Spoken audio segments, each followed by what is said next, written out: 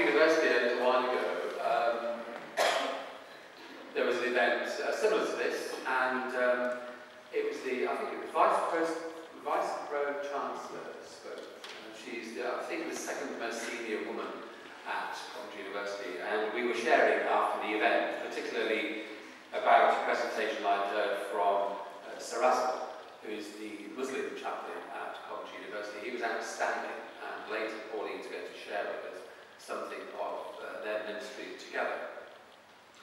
But in this conversation with this important person, she said, "I'm so glad that chaplaincy is in our institution. So glad it's here. So glad we've got Pauline and others." And really, she could be a salesperson for chaplaincy. And she said, "Because it's given me a chance in more recent years to speak about my faith." She said, "Because in the past I couldn't really speak about my faith." And I just listened, as we do, a little bit longer than you might do normally, as it were. And she said, I'm a Buddhist, and I kept my faith position quiet. But now, because we've got chaplains who are overt and here, there, and everywhere, I can now speak about my faith, and it's actually liberated my work life. Just amazing, really.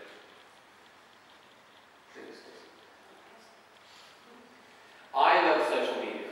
You meet the most wonderful people on social media. I met Katie on social media just a little while ago, and we had a conversation, sending things backwards and forwards, and admiring some of the stuff that she's been doing in some other places. And so I sent out a plea, and the plea was picked up and responded, and you're here. Please welcome Katie.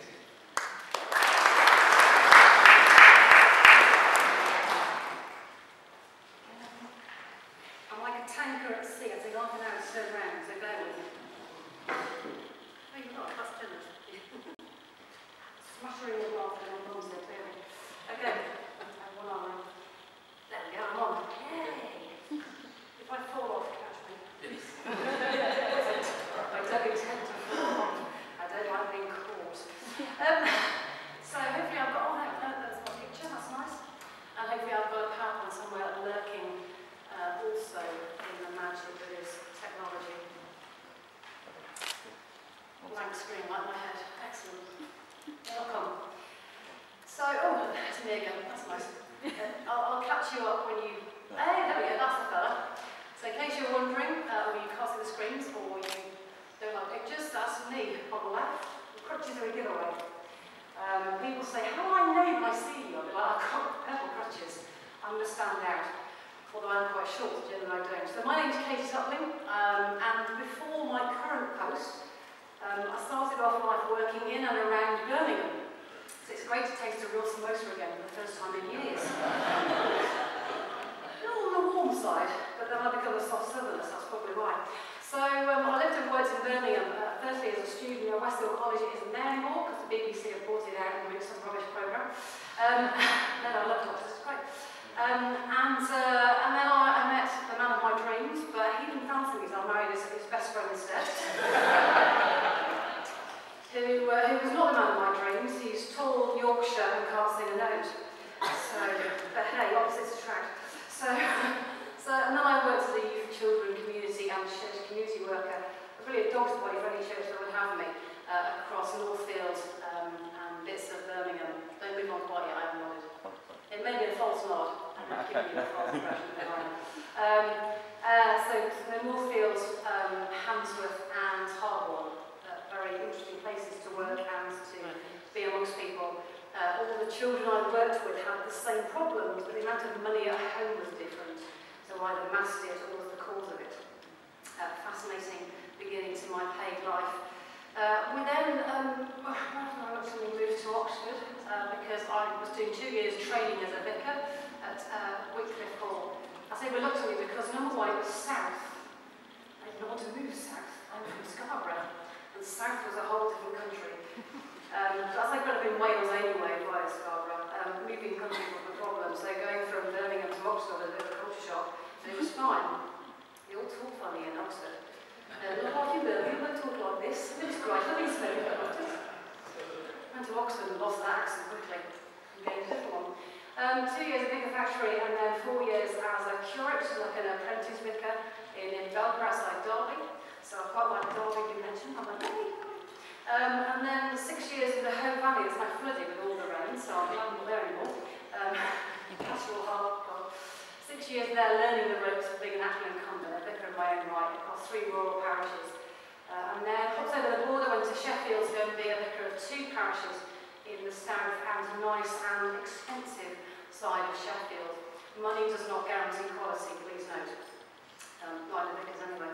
So that's for 16 years in parish-based ministry. And all that time, I had a sense that I wasn't meant to be a vicar. Yes, I was meant to get ordained, reluctantly against my will, but God won the arm wrestle, so I gave in. But being a vicar wasn't, I didn't know what it was, I think. And I knew that I had a passion about disability, but I was not going to get paid for that, was I? Because no one pays disability advisors with an interest in deaf issues because the church can't afford it or doesn't prioritise it in the budget stream, whichever you think is more appropriate. So I said to God, can I be paid for the things I do in my spare time? And he went, no, not really. Thanks for that. So I resigned from being a vicar back in October of last year. I resigned on the spot. I'd given it a lot of thought, but to everyone it came as a shock apart from me and God and my bishop. And I worked my 3 months' notice thinking I will have a rest. And God went, you know that job you like? Guess what exists? And we're advertising and it's yours. So in March this year, I moved to Oxford again. Kidlington's cheaper, much cheaper, not much in the south. And I took up the role of, snappily titled, Disability Advisor and Lead Chaplain amongst Deaf People. Snappy, isn't it? The Oxford Diocese is that bit in the middle, that image in the middle, which is blooming huge, not the green bit in the middle of that map, the whole of that map. Oxfordshire, Buckinghamshire and Berkshire. And I'm based in Kidlington, so I spend most of my days driving for an hour, usually south to the M4 corridor, going, I'm not on my south, am I? People in Devon going, no, not really. And talking about disability issues and challenges and my work amongst the deaf churches. The picture on the right is the current deaf chaplaincy team, of which 3 of those people are profoundly deaf. BSL is their first known language, but they can read English. It's not easy. 3 are hearing, of which 2 sign really well, and then there's me.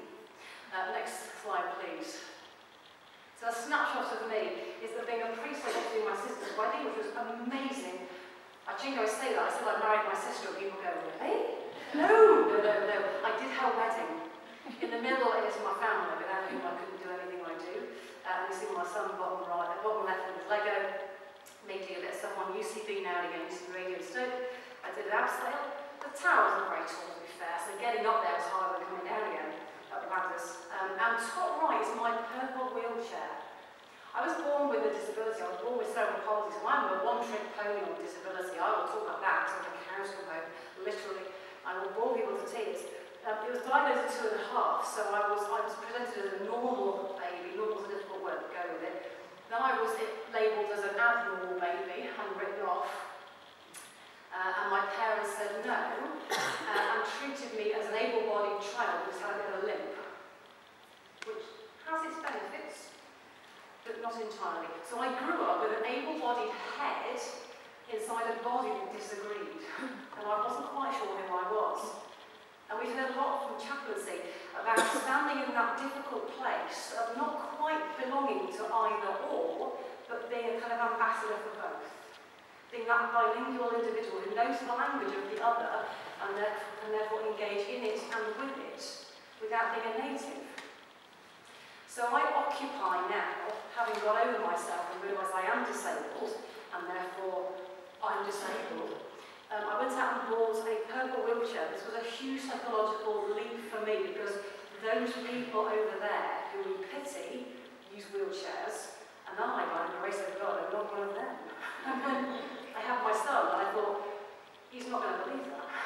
He's going to go, wait a minute, look at yourself, Mum, and you're not one of those people. And I'm going to have to occupy that space that I had gently rejected or patronised, and saying, no, they're my people, actually. Or maybe they're over here. So I occupy that weird space in myself of being able-bodied in my head and my history, disabled in my entire body, I can't escape from that, with a group of people who have no advocacy because politics and economics say you're not really that valuable, so good luck to you. And I'm able-bodied enough to get away with the system trusts me, and therefore lets me do what I do and pays me, because it thinks I'm able-bodied. I'm not, but they haven't realised that. Next slide. Another of my passions is trying to get churches to engage disability and deaf issues. Me and Bill and Dave and Jarvis the guide dog, just peeping in the picture at the bottom there, he's now retired, and Jarvis has the brains of the outfit, to be honest, the dog. We came up with this idea of disability and Jesus being compatible, not incompatible.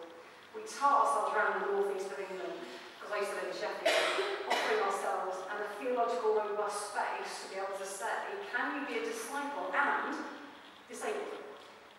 Or does one need fixing before you can be the other? If I am disabled or deaf, am I made in God's image or a flawed version of creation? And we would all argue, particularly Jarvis the guide dog, we would all argue we are fully made in God's image. And that's really it. So we call ourselves Disability in Jesus, because we couldn't think of a better name than that. We seem to do it since we're 10. We've got 14,000 followers on Twitter, I think. We've been going 4 years, so I don't know what we're doing to get that many people following us. All the weirdos, I think. The DWP followers, it's a bit weird. But I've just gained a few more today, so I better not call them weirdos. And we care passionately about bridging the gap, about talking to the able-bodied society, the hearing society, that makes all the rules. Even if people in those positions are not actually able-bodied or hearing, they still fit the mould. And the mould that says you cannot ever belong because you're not one of us. And we kind of go, we blend in enough to be thought of as one of you, but we're one of them.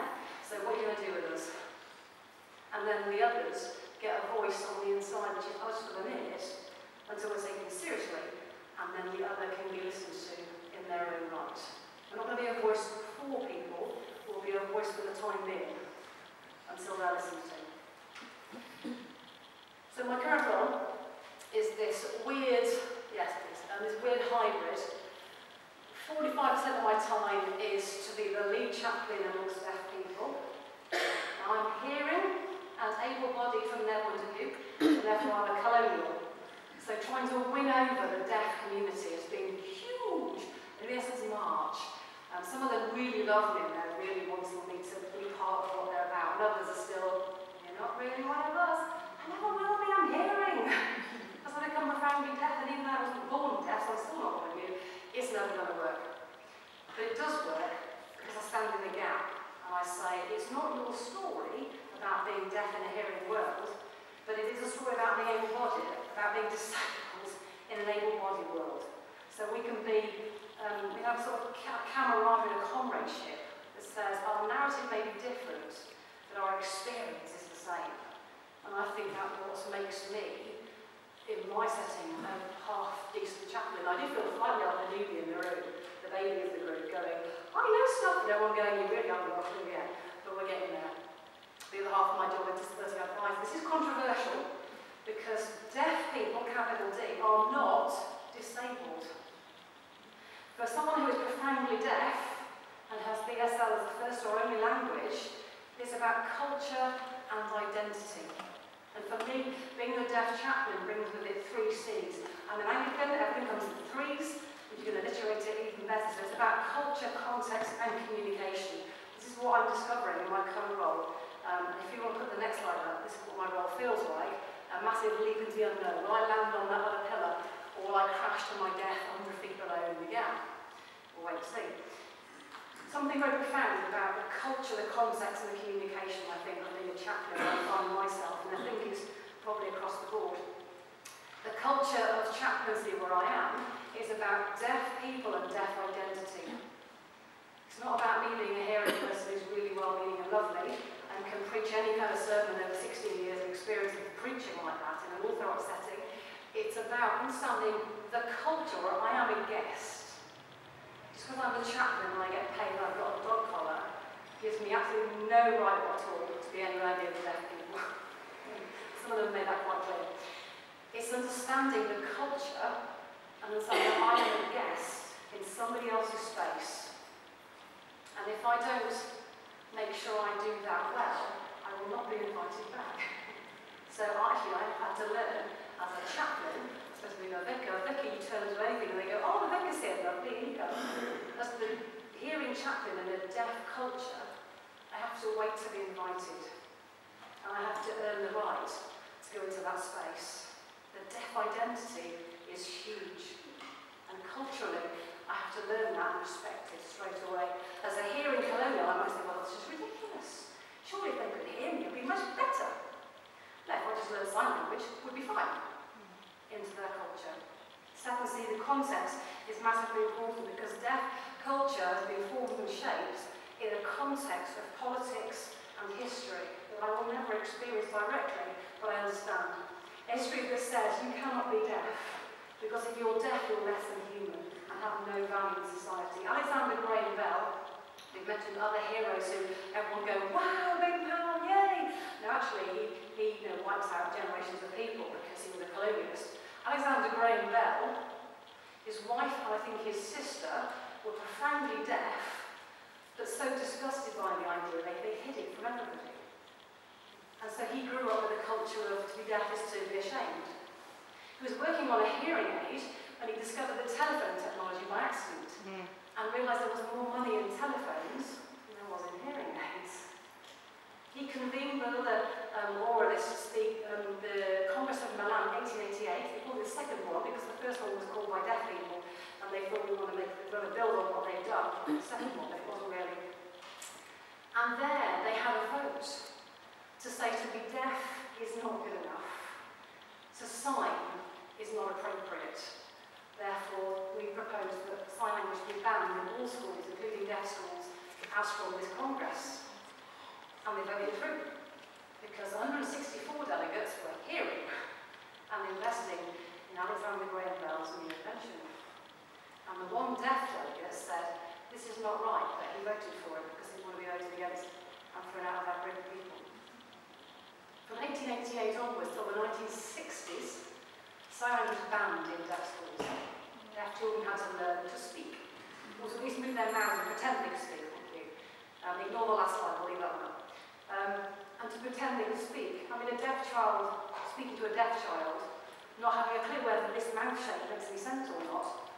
And I think it was abuse for many generations. I meet older deaf people now who don't have enough vocabulary to actually sign with the words they want. They finger spell. And I'm there going, do that again, do that again, slowly. So for me, there's a hugely about culture, deaf culture in my case, the context, the politics, the history that have brought us where they are today, and the communication. I have to understand the language of the people to whom I am a chaplain and use their language. Please no, I didn't say learn it and hear it and say it. Use it, because they don't say anything apart from with hands.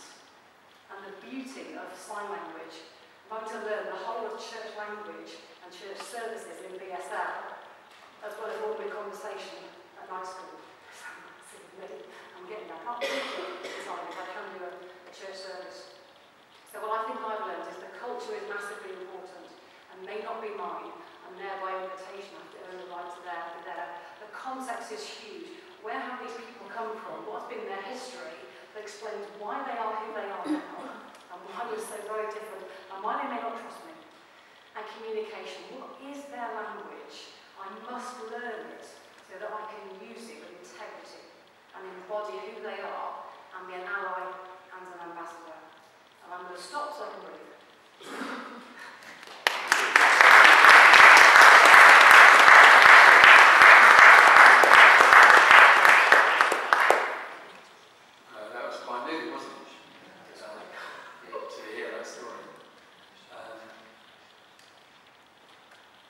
Being in London